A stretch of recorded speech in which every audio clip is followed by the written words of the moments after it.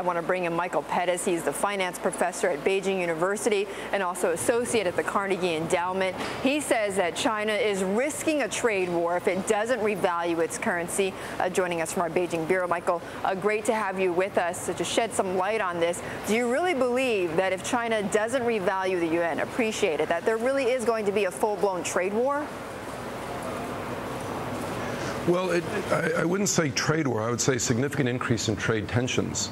The problem is that already there is a conflict. The U.S. wants an adjustment of its trade deficit much more quickly than China can afford to adjust. It would need to raise interest rates and raise the value of the currency over the next 6, 7, 8 years in order to adjust. The U.S. probably wants an adjustment much more rapid than that.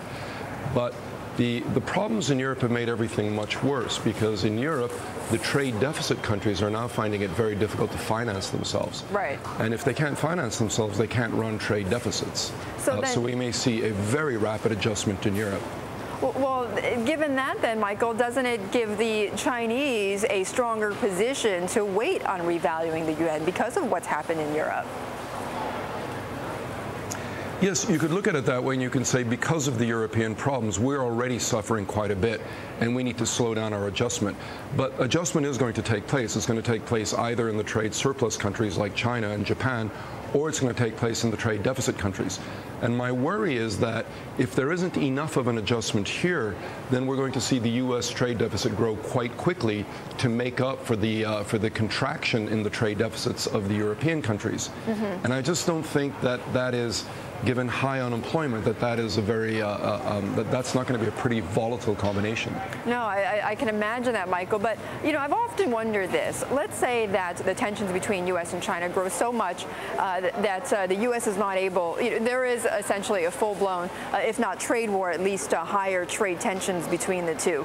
Given what's happened with this economic crisis over the last 2 years or so, who really gets hurt more in this in rising tensions? Is it the U.S. or is it China? Well, I think the issue is not who gets hurt more. I think everybody gets hurt, but historically it's been pretty clear. During a period of global trade contraction, it's the surplus countries, for example, the United States in 1930 or Japan in 1990, that get hurt the most.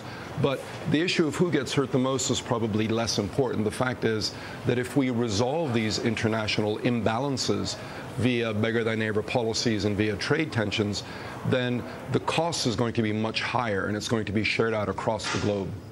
Okay, all right, Michael, thanks so much for joining us and, again, shedding some light on the situation between U.S. and China. Michael Pettis of Peking University and also the Carnegie Endowment.